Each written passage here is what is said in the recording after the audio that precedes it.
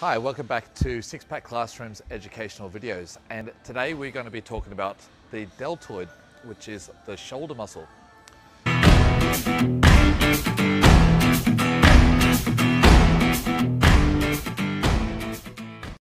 It is responsible for abduction of the shoulder joint. That is taking the humerus bone, the upper bone from your elbow to your shoulder, away from the body.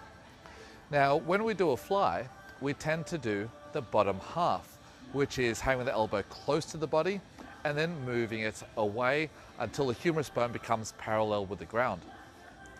However, when doing a shoulder press with a barbell or a dumbbell, let's focus on a barbell shoulder press for today, it starts and begins with the humerus bone parallel with the ground and then goes towards the sky and it goes upward from there.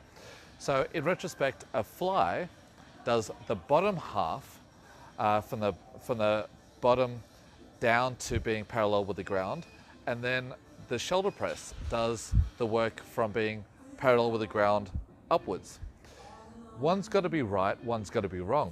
They can't both be right. You can't do two different ranges of motion for the same muscle group. So when we discover the reasons, we'll start to discover why we have to do them in a certain way. So first, let's have a chat about the actual shoulder joint itself. It's a ball and socket joint. Now, as it starts to come up, once your arm gets parallel with the ground, it can't go any further than that without having a slight dislocation. So by doing a fly and doing the bottom half of the fly, that is doing it correctly. We don't do a fly all the way up to the ceiling. We just do it until our forearm and our humerus bone is parallel with the ground. So that's correct. Now, everybody does the barbell shoulder press from the halfway line at 90 degrees upwards, thinking we're protecting the shoulder joint, where actually you are not. By adding a weight vertically on the actual shoulder joint, you are adding a massive amount of pressure on the rotator cuff and dislocation.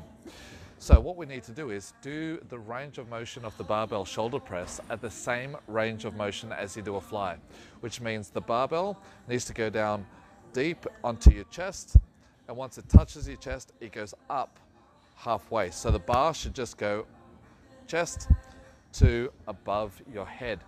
Do not push it all the way through to the ceiling. Now, by doing it all the way to the very top, you are creating a very functional movement, but you are not activating your deltoid to its maximum potential.